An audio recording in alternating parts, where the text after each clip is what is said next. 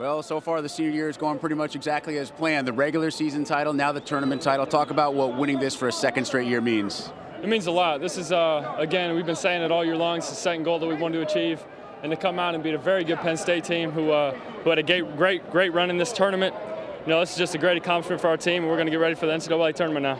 Everybody likes to talk about you guys as a complete team, both offensively and defensively, very balanced. What do you believe makes you so dangerous? I think just what you said. I think we got a lot of guys who can make plays on the offensive end and defensive end. You know, we're pretty solid. Got guys coming off the bench as well. And when we're all on the same page, it's pretty hard to stop us. Guaranteed to be a #1 seed, likely going to be the #1 overall seed. Your thoughts as you look forward to the NCAA tournament? We're just very excited to be in the tournament, and I know we got a lot of guys who are looking forward to the run that hopefully we can make. Got a lot of things to work on. We're not there yet, but we're going to enjoy this right now. John, thanks for the time. Congrats. All right, thank you.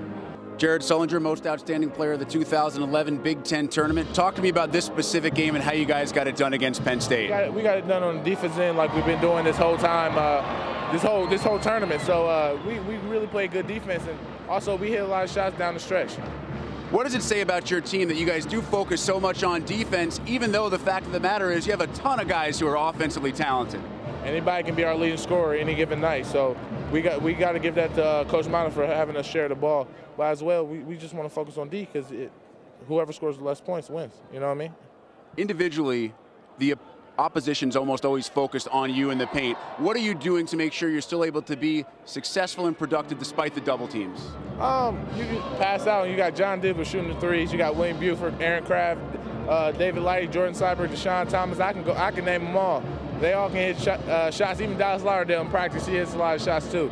So everybody can hit shots, and it makes them hard to double team me.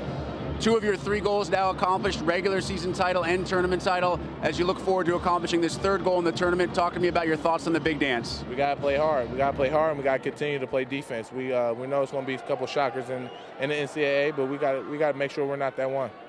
Congratulations. Thanks for the time. Thank you. Terrific year continues for Jared Sullinger, guys.